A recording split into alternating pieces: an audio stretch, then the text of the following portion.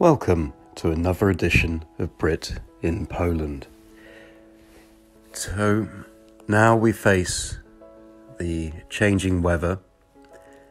The winds are getting up, the leaves are falling, and life is going to become a little bit calmer in Poland compared to the nice warm summers, or in this year's case, terrible rain and thunder.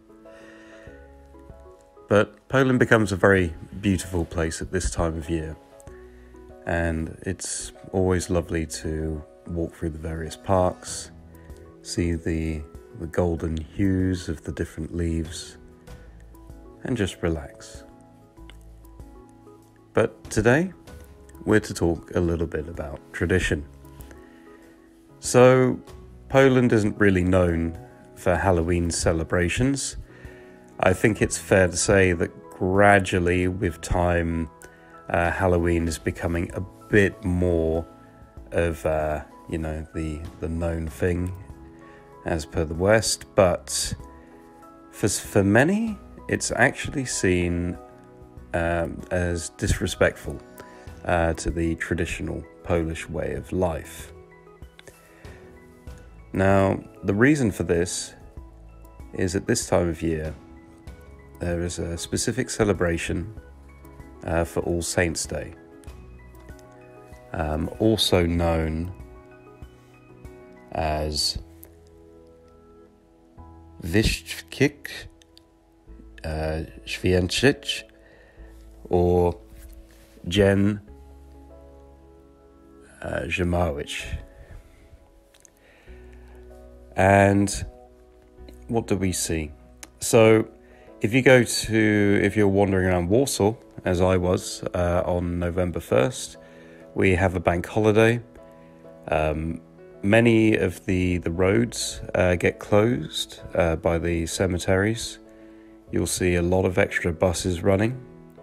You'll see stands selling food, flowers, candles, and you'll see a lot of people.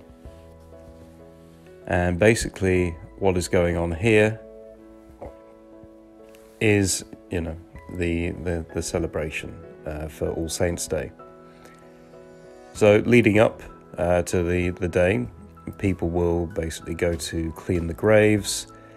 A messy or neglected grave was seen as a bit of a shame for the family of the deceased. On the day itself, people will often have travelled home to their kind of family graves to lay flowers, to place candles on the graves, and basically to honour the dead. But where does this tradition come from? So I did a little bit of research to work out exactly what's going on. And basically, traditionally, All Saints' Day or All Souls' Day, November 2nd, is predominantly a Roman Catholic ceremony, which dates back to the 4th century. However, Poland differs a bit, because actually the roots go back to an ancient Slavic feast called Dziady, or forefathers. So actually there are, ancient pagan roots in this sort of celebration. And the belief, very similar to, the Day of the Dead in Mexico, is that the souls of the forefathers would come back to visit their families on this day.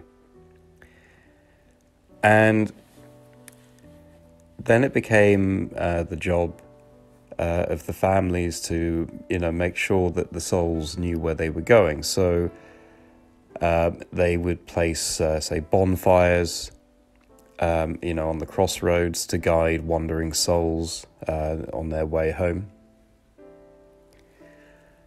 And they would leave out, special loaves of bread called pawałki to feed the souls. And also they would give food to priests and beggars because they were said to be, more in touch with the other side. And later on, the tradition kind of evolved a bit to the one we know today. And this is where, instead of lighting bonfires, candles were placed on the graves. So for this year, I chose to have it's something I meant to do every year I was in Poland. And last year, because of COVID, everything was cancelled, so I missed my chance. But this year I made sure to go. And so I went to the Powązki Cemetery. Now, this is actually the most famous cemetery in Poland, established in 1790. Well, that is the old cemetery. Actually, Powązki is a bit of a complex. You have, several different cemeteries kind of combined into one, as it were, but separated. So you have the Jewish cemetery, you have the Tatar cemetery. And one place I ended up was the military cemetery, which goes back to 1912.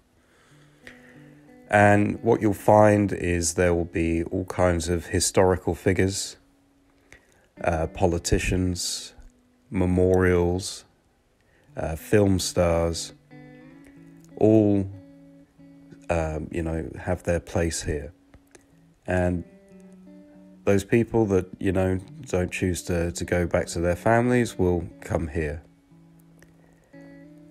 And as you can see, it's quite a magical sight.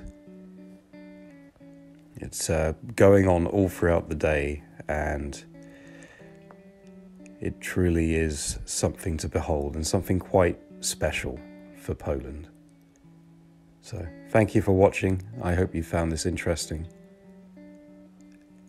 Do zobaczenia.